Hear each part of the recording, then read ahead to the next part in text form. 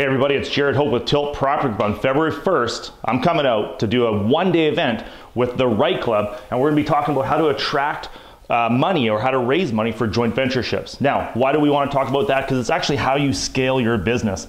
In 2003, I bought my first property, one property in 2003, my very first one on my own. I got to about 13 properties on my own before I needed joint venturing.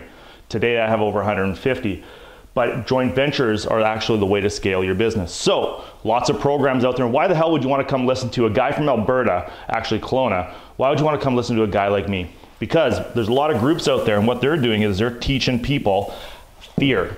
Fear stops most people from doing anything. Well, that is true. But the reason why fear shows up is because you actually show up untrustable. So then what these groups do is then they say, okay, well, we got to work on trust. Well, what I've come to realize over the years is that's also bullshit. We're going to show you how to be authentic. Here's the cycle.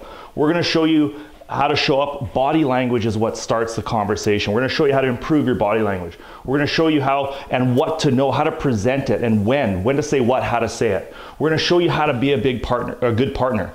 The truth is you have to show up, not just to this event, but you have to show up to every single conversation that you have. By doing that, you're going to become authentic.